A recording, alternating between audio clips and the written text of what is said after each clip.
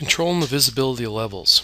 We can control the visibility of these levels, and we do that by selecting on a particular level, right clicking, and if I want to, I can say hide in view, and I hide the category. When I hide the category, it'll eliminate all the levels from my view. I'm going to undo that.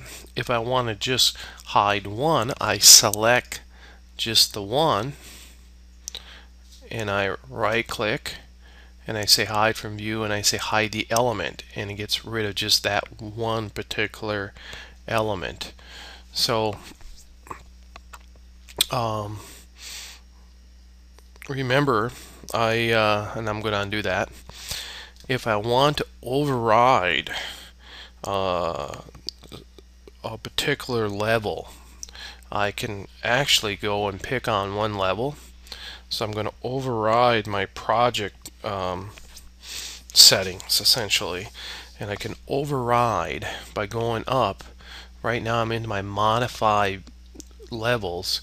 I go over to view, and in here I can override graphics in a view.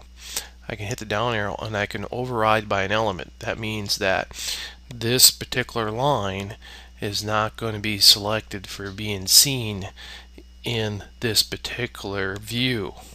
Okay, or I could override by categories. In this view, I don't get any of the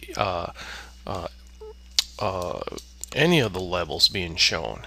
So, and that's permanently then. So every time I jump in and out of this view, I come back, that view is not there anymore. So if you want to get rid of it permanently, you can just override by element. If you're just doing it temporarily, you can just click on it, right click, and then you can hide in the view and hide that element. And remember, you can always go to reveal hidden elements. Once you hide it, you can come down to the light bulb down here to reveal hidden elements after you've hidden it for a while.